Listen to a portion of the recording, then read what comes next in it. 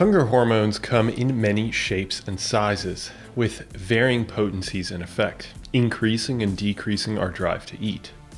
One of the most potent is secreted in our brain, known as AGouti-related peptide, or AGRP. I'd like to spend some time breaking down a scientific review of AGRP and how it functions, what it does, how it relates to other hunger hormones, and other information. So let's get into it.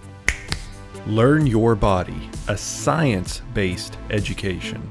The information I'll be providing comes based on a scientific review of the literature, which I'll have linked for you as well as my detailed notes and any amendments that may be needed after this content's publishing.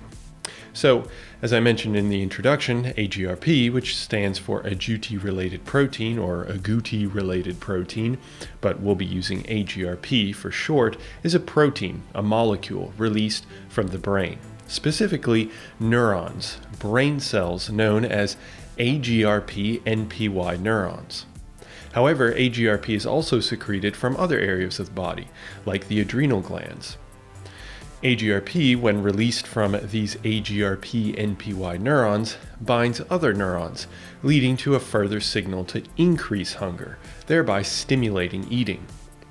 So, AGRP is considered a pro-eating hormone, and it also has effects in other ways as well, including reducing metabolism.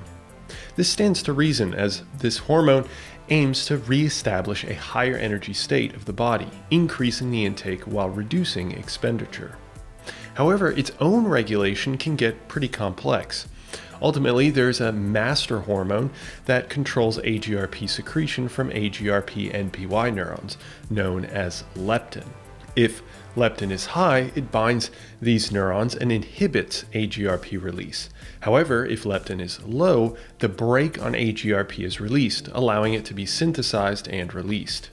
When AGRP is released, it outcompetes and inhibits the release of an anti-hunger, anti-consumption hormone known as melanocyte-stimulating hormone, MSH, by binding the same receptor on the downstream cells as MSH, and also directly inhibiting MSH by binding the MSH-producing cells known as POMC neurons and other anorectic neurons, brain cells. It also stimulates the release of other hunger hormones. However, leptin is not the only player in controlling AGRP. Rather, there are other hunger hormones that play in concert. For example, ghrelin, which is secreted from the stomach when the stomach is empty, and also cues hunger, is known to bind the hypothalamus of the brain, especially the aforementioned AGRP-NPY neurons, and directly stimulate the release of AGRP.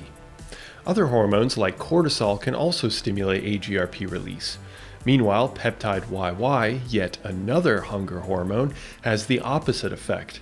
It is secreted from the intestines after food consumption and binds the AGRP-releasing neurons in the brain, inhibiting AGRP release. The same is true of elevated glucose, blood sugar, after a meal. Ultimately, there are many factors that control AGRP, some exciting it and others inhibiting it. But the big picture, there is a leptin-dependent mechanism and several leptin-independent mechanisms. Overall, AGRP is a hunger-inducing hormone primarily secreted from the hypothalamus of the brain, but also found in other areas of the body. AGRP is one of the many hunger hormones and has a series of effects, but this review is focused on its impact on hunger. So I hope this proved informative for you, and I hope to have the pleasure of speaking with you in the near future. Cheers.